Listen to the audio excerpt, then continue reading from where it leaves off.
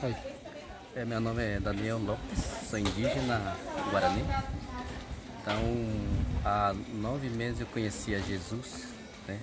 Antes a minha vida era tudo perturbado, muitos problemas na minha vida, minha família. E depois que conheci Jesus, a minha vida melhorou muito. E não tem palavra assim. Cada dia é só alegria para mim. E graças a Deus, hoje eu estou fazendo essa parte da missão, também ajudar o meu pessoa que está precisando.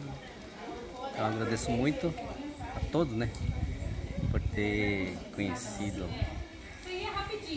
dado oportunidade para mim conhecer Jesus. Eu conhecia já, só que na hora de desespero eu pedi alguma coisa, mas não era assim, que nem hoje, né? Hoje a Jesus já faz parte da minha vida e da minha família. Amém? Amém. Daniel, como que era a tua vida antes de Jesus, assim, o que acontecia que não estava bem? É que eu trabalhava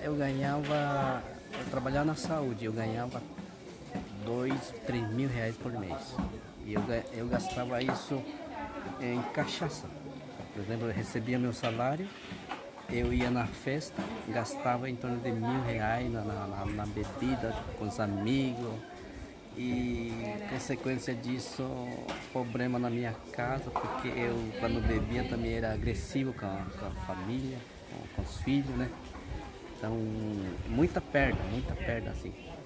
Eu creio que isso não vou recuperar mais, né? Esse dinheiro que já se foi.